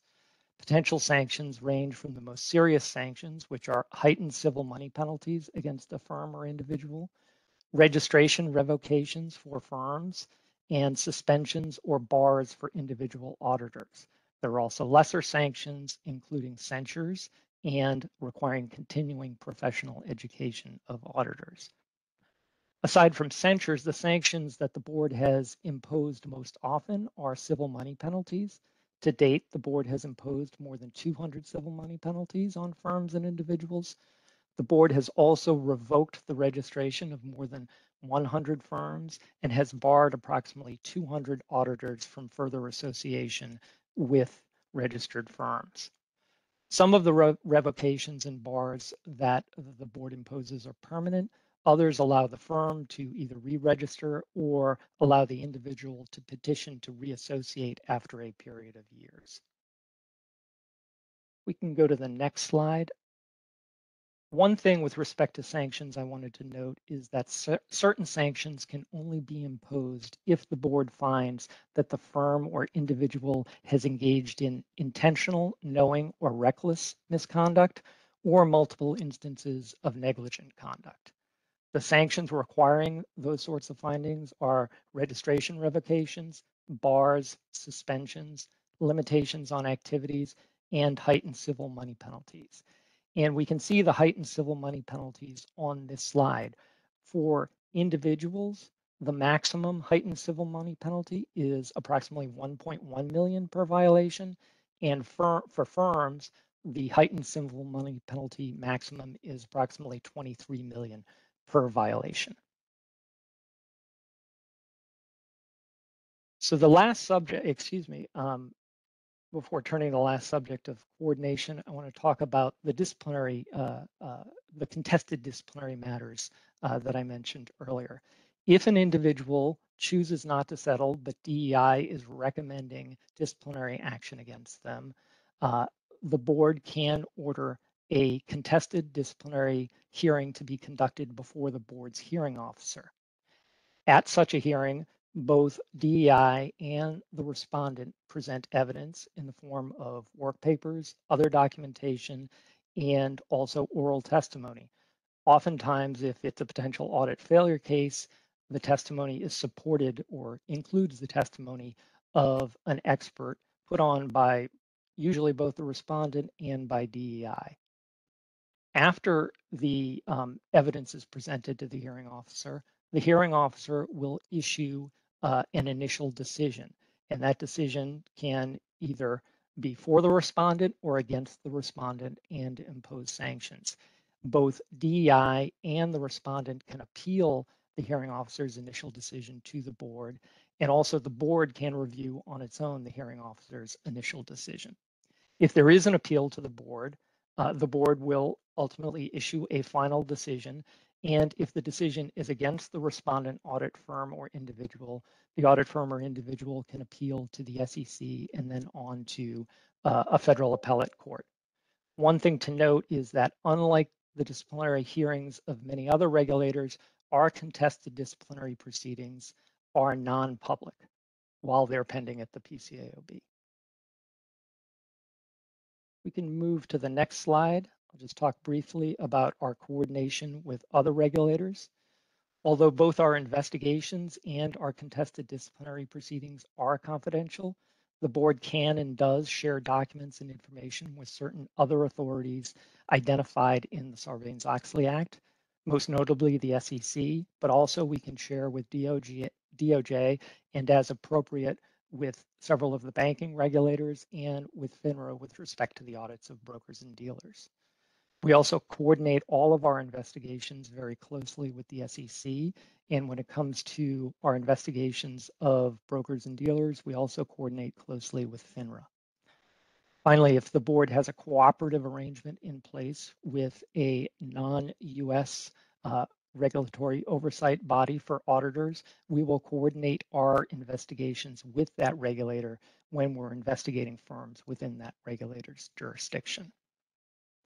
And if we can go to the last slide, I'll just end today by mentioning a couple of DEI highlights and what to look for going forward. First, last year, the board issued 21 settled disciplinary orders. And based on our current investigative pipeline, we expect to exceed that number of settled disciplinary orders this year. And as Chair Williams has mentioned publicly, the board is focused on increasing the deterrent effects of sanctions. DEI is certainly committed to that, and particularly to increasing civil money penalties. And with that, I'm happy to answer any questions. Hal has a question, then Jeff, then Jennifer Joe. I'm curious about the linkage. This is going back to the comments earlier about not knowing what individual companies were inspected and deficiencies. But when an individual auditor goes through the process, at some point that name becomes public if they found they've done something correct or wrong. Is that correct? That's correct. If that's almost always correct. So if there is a settled order where the auditor agrees to the sanctions, there will be a public disciplinary order that the board puts on its website. And under the current approach in those orders, we not only name the individual respondent, but in cases of audit failures and in cases of independence violations, we also name the company. Now that's DEI's recommendation. Ultimately, it's up to the board to determine whether to name the company in the order, but that is the current approach. Do you have a sense of how often the name is mentioned without the company? So typically, so it's a longer answer. So historically, the board has tended to name the issuer in settled disciplinary orders in matters involving audit failures and independence violations. The situation is different if it's a non-cooperation case where there's not necessarily any evidence that there was a problem with the audit, but there may have been a problem with the auditor altering the work papers after the fact. In those situations, the board has tended not to name the issuer. Now that's historically. In the last 3 or 4 years, the board took a different approach and would only name the issuer when the situation was that the issuer's name was essentially out there publicly already with respect to the situation at issue with the auditor. So, for example, if there had been a restatement or the SEC had brought a case against the issuer. So the pendulum swung back to from the traditional approach to not naming the issuer as often. Now we have moved in the other direction and have gone back to the traditional approach. But as I said, it's ultimately the board's decision. What I would be curious about is if you monitor the chat rooms, if you name a person without naming the issuer, the specific company, do people try to find out what company that was involved, as well as other companies that individual may have been involved in, other audits of other public companies? I've always been curious as to what extent this information is used and to what extent would investors go to tracking down companies that could have problematic audits and financial statements. So personally, I don't have the information about how often investors do that. We have seen from time to time reporters will discuss our cases in which we have not named the issuer, and because they can see the date the audit report was issued, the date the financial statements were filed with the SEC, they may figure out very easily the issuer, but I have not monitored the chat room. So I don't have insight into that. Others from the PCAOB it may be worth kind of, because if it's important enough, people will eventually get it, and that may inform us in terms of actions that the board could take in the future. If people are really striving to get the information, that may suggest the board go one direction versus another. So, no, thank you. Sure. So who is next? Robert, you had an order. Okay, I'm going to make it up. Jennifer Joe. Hi, I was Sorry, wondering. Jennifer Joe. Hi. I was wondering if you could provide some more information to us on the composition of the 4 sources that you disclosed to us that are sources for your investigation. For example, what proportion comes from tips versus your analyses versus investigation from other agencies? And then are there some sources that are more fruitful in yielding matters that require significant attention or further disciplinary action?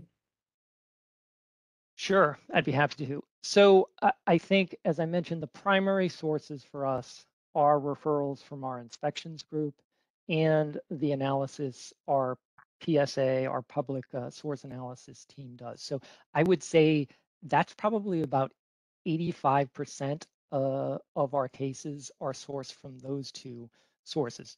And it's roughly split, I would say, between inspections and the work done by our public source analysis team.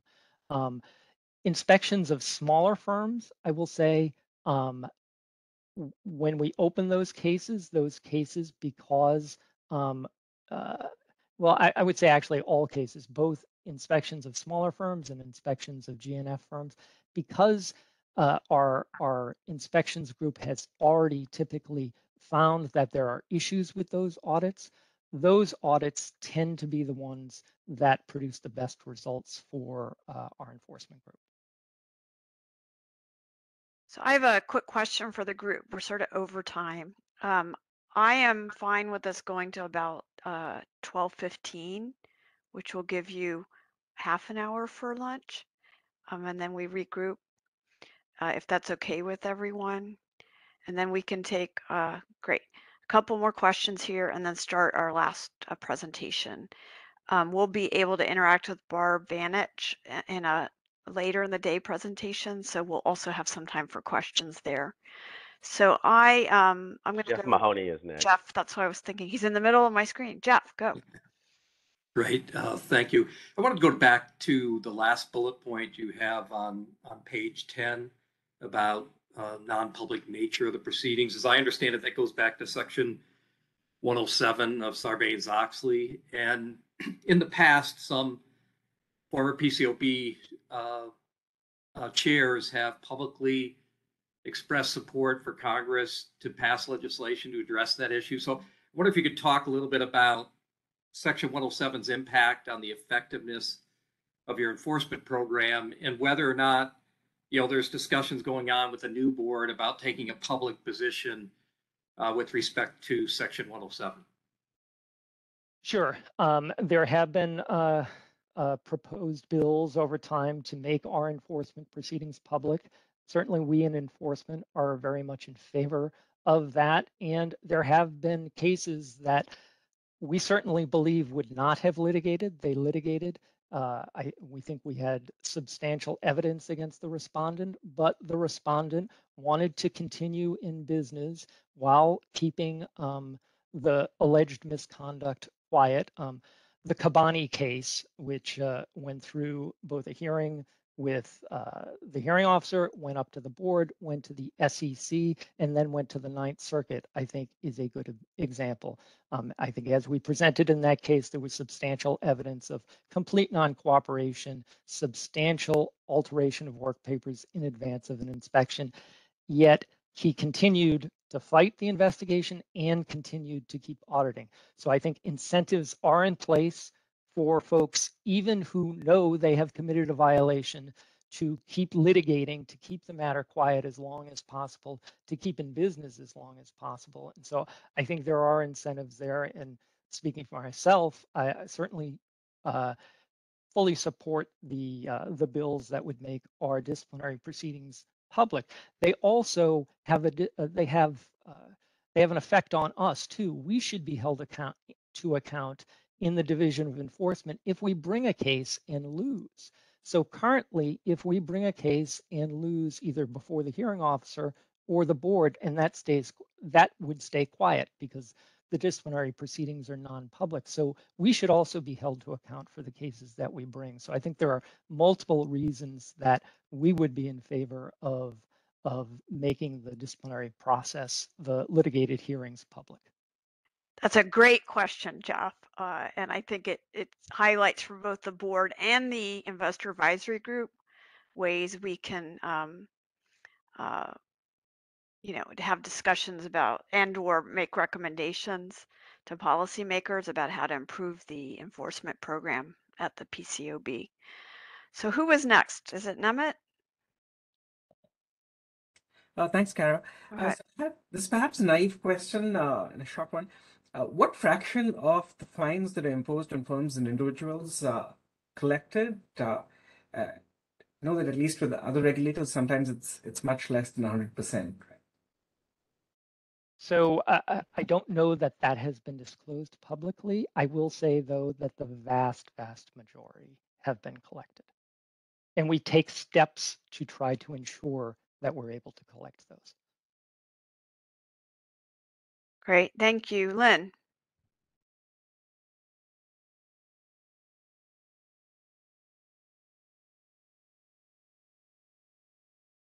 I think you're on mute again. Thanks. Along the lines of some of the disclosure questions, obviously the SEC 102 proceedings are public, the PCAOB are not.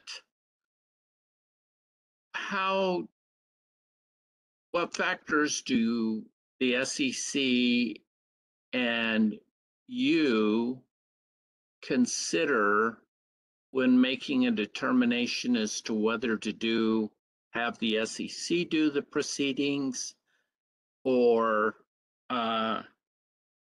keep them behind closed doors and let the PCO be doing PCAOB do them? Then I got a question about the ALJ process. Sure. So as I mentioned, coordination with the SEC occurs during the investigative phase as well as leading up to any potential litigation. And so that is always something that is in the background. We certainly want to investigate significant cases as much as possible, but that is a factor that I'm sure is in the SEC's mind from time to time, and it does come up. Are there any particular factors you look at in deciding who does it? So usually the coordination takes place right at the beginning. It continues throughout, but usually there's a determination at the beginning of a matter. If we open a matter, we'll contact the SEC, and the determination will be made whether we at the PCAOB take the lead on the investigation or the SEC takes the lead on the investigation. And there are certain cases in which we'll both pursue the investigation. So most of those discussions take place at the early stage, and the situation works itself out at the early stage. That does not preclude us from getting together pre-litigation and determining, whether it makes sense for us to proceed or for the SEC to essentially take our record and proceed. Does the SEC get first pick? It's really a case-by-case basis. We have discussions depending on the particular facts of the case, depending on the source of the case, if it's an inspections referral, if it's a matter of interference with our processes. So it's really a case-by-case basis. Okay, last question, Gina. I have Alicia has a question too. Oh, sorry, I can't see her on my screen. Can you hear me? I can hear you. Great. I have a somewhat naive question as well, and this is with regard to the ability to search the enforcement actions. As I can see right now, they're posted in PDF, which is the most search unfriendly version that you could possibly come up with. And when we're trying to kind of gather and do due diligence, it can be a real challenge. I'm wondering if there's any kind of thought as to moving towards something a little more search friendly. I'll defer to our tech folks on the answer to that question, but I think the search feature for the enforcement page has improved over time, and even in the last few months, recognizing that they're PDFs, before it was very difficult even to search for a particular word within an enforcement order. We're able to do that now. But there are discussions constantly about improving transparency and improving the board's website. Gina, great point. Well, Thanks yeah, for the point. Is we need to work on making things more accessible and transparent. Yeah, data structure. Someone has to think about data structure. Absolutely. It would make it a heck of a lot easier to diligence if the information is more well structured. Absolutely. Great point. And Alicia, I can't see you, but go ahead, ask your question. Not a problem, Carr. Thank you. The focus around the investors, of course, is key, but it occurs to me when I put a different hat on, there's a lot of value here for another group of stakeholders, which are audit committees. And I think I think there's an opportunity to think about how to perhaps make available information that both inspection as well as DEI have available to them, accessible to a slightly different perspective, because I would suggest that the perspectives are slightly different between an audit committee consideration versus an investor consideration. Absolutely. Great point. And so part of this in general is how do we improve transparency for all stakeholders, right? But particularly people who can help improve audit quality, right? If they're asking the right questions. Okay, I'm going to move on to Barb Vanich, who'll present from the Office of the Chief Auditor. We'll do her presentation. I am probably going to shorten the questions so you can have lunch. So I'm just pointing that out. Let me go ahead and let Barb present. Thank you, Kara, and good afternoon, advisory group members. It's my pleasure to provide you with a brief overview of the Office of the Chief Auditor, or OCA as I'll refer to it. Since we'll be spending some time on the agenda this afternoon, I'll keep my remarks brief and tailored more to our process.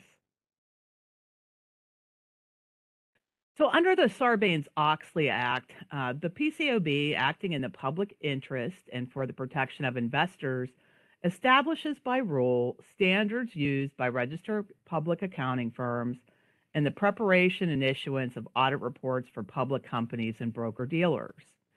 We seek to establish and maintain high-quality auditing standards and related professional standards for audits in support of our mission to protect investors and to further the public interest in the preparation of informative, accurate, and independent audit reports. PCAOB standards include auditing standards, attestation standards, quality control standards, and ethics and independence standards. And registered public accounting firms and their associated persons must comply with those standards in carrying out their duties. Standards adopted by the board do not become effective unless they're approved by the SEC. Next slide, please. So the Office of the Chief Auditor, or OCA, advises the board on the establishment and application of auditing and related professional practice standards, including standards related to both the financial statements and ICFR of public companies, and the financial statements, compliance reports, and exemption reports of registered broker-dealers. In addition to standard setting, OCA develops staff guidance and other staff publications. In developing standards and guidance, we work very collaboratively with our colleagues in the Division of Registration and Inspections, Enforcement, and also our Office of Economic Research and Analysis and Office of General Counsel. Next slide, please. So we think about our activities primarily in three phases. On an ongoing basis, our staff devote time to understanding current and emerging audit issues. This can include, for example, monitoring other audit standard setters and regulators, or monitoring specific topics, for example, cryptocurrencies, developments in ESG reporting, or non-GAAP measures. We seek input internally from our colleagues in other divisions, and also externally through the Office of External Affairs Outreach, and now again through our advisory groups. As a result of these efforts, we may issue staff guidance or a staff publication to highlight relevant audit considerations. We also might recommend an issue be included on our research agenda. So turning to our research projects, with respect to the projects on the research agenda, we explore whether standard setting is needed, or is the right answer staff guidance or an alternative regulatory response, for example, through inspections or enforcement. At this stage in our activities, we obtain input and seek diverse perspectives throughout the process. This may include getting external input from advisory groups or from the public by issuing a concept release or a staff consultation paper. In this phase, we focus on identifying the problem and discuss potential solutions before we work with our board on advancing something to the standard setting agenda. Now, for our standard setting projects, we develop a standard and release with the ultimate goal of the board adopting a final standard. The standard setting phase generally includes issuing proposal to elicit public comment, and based on the comments received, we may then issue a reproposal or recommend to the board a final standard. So moving on, Although federal law does not require the PCAOB to use particular rulemaking procedures, for example, the Administrative Procedures Act, the PCAOB, like other standard setters and U.S. federal agencies, generally follows a notice and comment process to develop our standards. This typically involves issuing a proposal for comment. It can also involve additional steps, such as publishing a concept release to determine whether a proposal is needed and what form it might take, or issuing, in some cases, a supplemental request for comment to refine an original proposal. And sometimes we seek input in advance of proposed rulemaking through other vehicles. Next slide, please. An important aspect of our standard setting process includes economic considerations, which include considering the need for the rule, the baseline, or said another way, what is current practice, the alternatives considered by the board, along with the potential benefits, costs, and unintended consequences. When we're publishing a proposal or final standard, we describe as clearly as possible the need for standard setting and explain how, in our view, this standard would meet that need. To assess the potential economic effects of new or revised standards, we first establish a baseline in practice against which to measure the potential impacts of the new or revised standard. The baseline analysis generally discusses the current standards that the new or revised standard will affect, as well as information regarding the wide range of audit performance and market behavior found in practice. Next slide, please. Another matter you'll see discussed in our releases is the emerging growth companies. So under the Jumpstart Our Business Startups Act of 2012, or the Jobs Act for short, rules adopted by the PCAOB do not apply to audits of emerging growth companies unless the SEC determines that application of the additional requirements is necessary or appropriate in the public interest after considering the protection of investors and whether the action will promote efficiency, competition, and capital formation. We're aided very closely by our colleagues in the Office of Economic Research and Analysis in considering the effects of a standard on emerging growth companies. OERA, as I'll refer to them, actually publishes a white paper periodically on emerging growth companies, which is available on our website. Next slide, please. So in addition to standard setting, our office may issue staff guidance to highlight new, emerging, or otherwise noteworthy issues. We also support the implementation of our standards and rules to improve the quality of audit services through outreach, written guidance, webinars, or other channels. We develop guidance related to the application of PCAOB standards and rules, and participate and speak at events and develop materials also for external webcasts, for example, and also our forum on small business forums. Example publications that you may have seen come out from us was a staff spotlight that was intended to highlight certain audit considerations relevant to the invasion of the Ukraine, and we also issued several staff publications related to the impact of COVID-19 potentially on the audits. That really brings me to the end of my prepared remarks, since we'll be spending this afternoon together, but I think we have a few minutes to take questions, Kara, if that works for you. That works for me. Okay, Hal. Jeff Mahoney. Oh, Hal went first. Sorry. Hal, go ahead.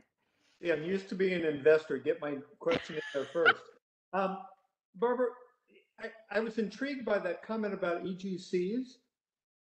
I know that they don't have to, under the Jobs Act, follow certain accounting standards, and that's a disclosure on the front of the 10Qs and 10Ks. Is there a comparable disclosure that maybe certain audit standards aren't being followed? Is there some retrievable, back to I think what Jennifer said, it's nice to have retrievable information. Is there someplace I could retrieve that information where the certain audit standards are not being applied? not through their filings, Hal, but we would list on our websites to what standards apply. For example, the disclosure of critical audit matters was not required for emerging growth companies, whereas most of our performance standards, like for example, our auditing standards on estimates and specialists, would be applicable. But yeah, EGCs are not required to disclose that anywhere. But for accounting standards, it's optional. So That's is correct. that the case here? I suppose it could be, since we haven't made that many recommendations for the determination. It's probably not a lot of interesting information out there, but certainly something to think about. Maybe at some point we can talk a little bit more about that. Sure. Thanks. Okay, Jeff. Thanks for the presentation, Barbara.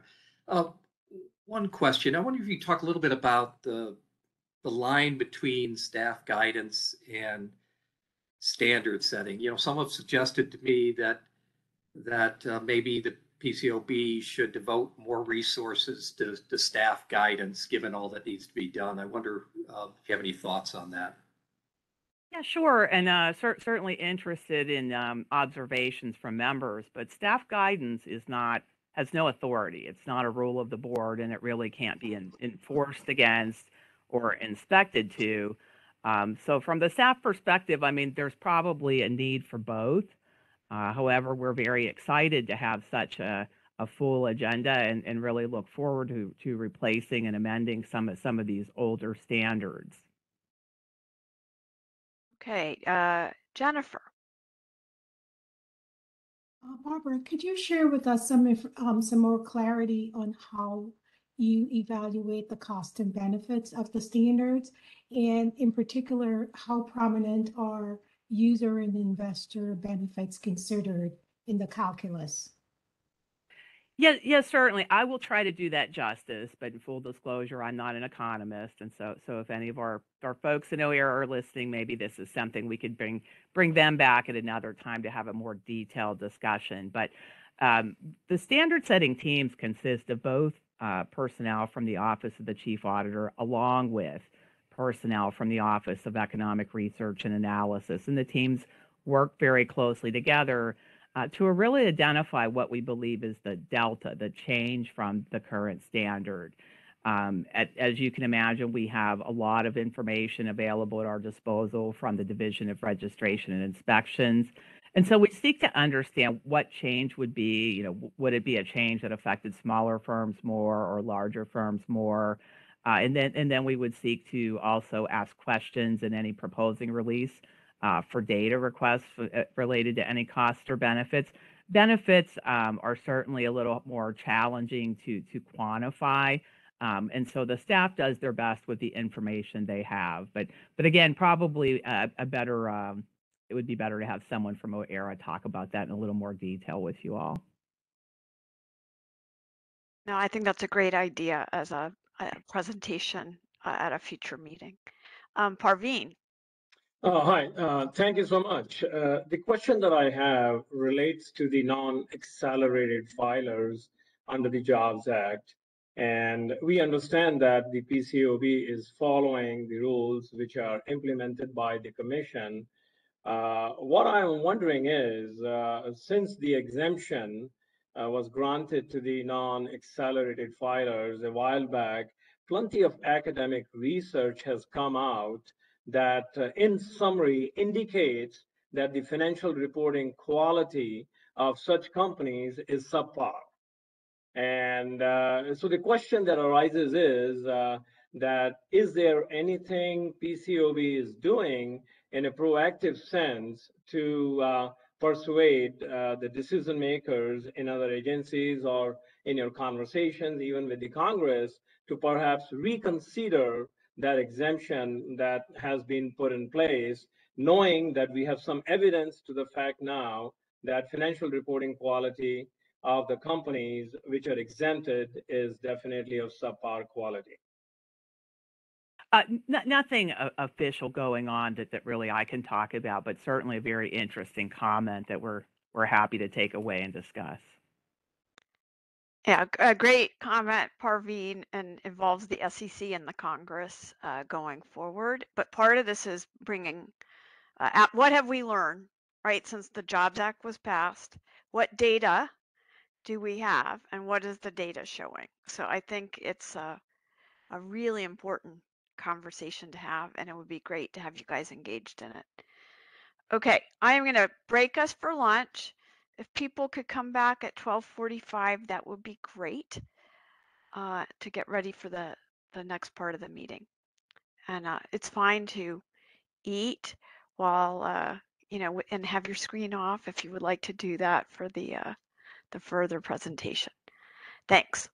See you guys soon.